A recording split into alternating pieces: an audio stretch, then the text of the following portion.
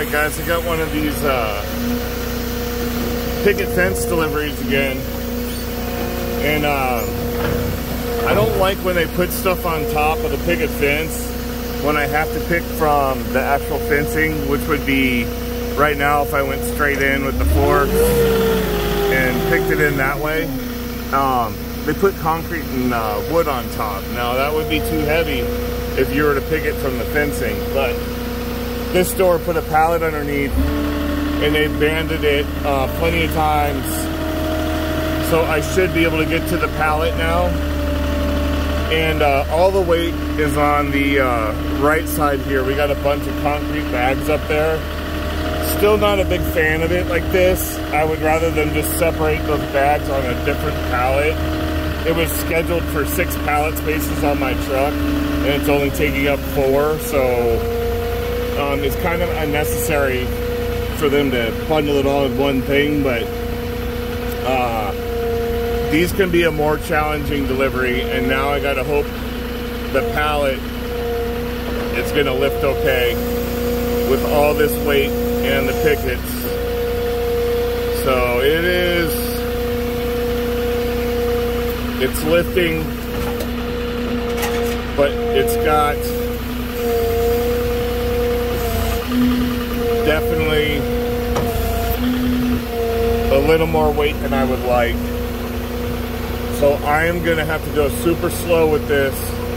And now with this one, I'm gonna get it down, but I can't boom out now, which is a problem. I can only keep this right over the tires. So if something goes wrong here, I'm gonna have more of a problem. But I need to go as easy as possible to where I can get my stabilizers down and boom out to safely drop this. And I just hoping this pallet holds.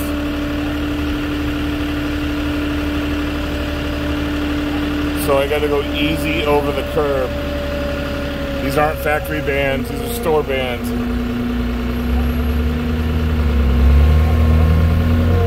Over here.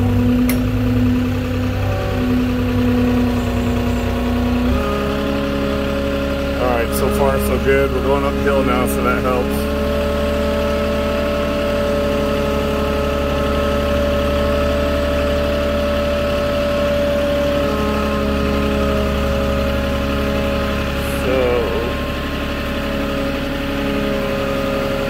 Clear my roof on the left, I'm right up against it, and now I'm to the point where I can put my stabilizers down, and now we're going to slowly boom out.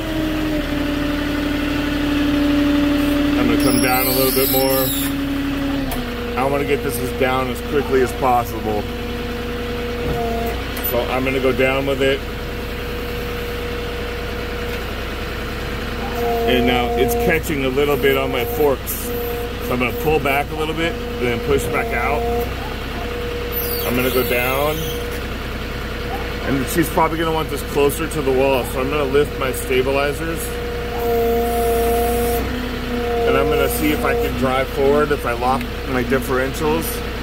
If I can drive forward all with this up in the air. And I can. I'm almost teetering. And I'm gonna side shift left, but that's it right there. That's gonna be as far as I can go.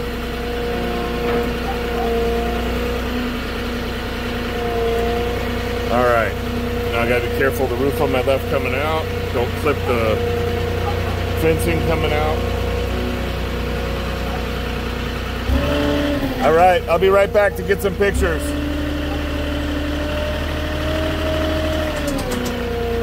And that's as good as it's gonna get right there. Now they can get it back to their fence there.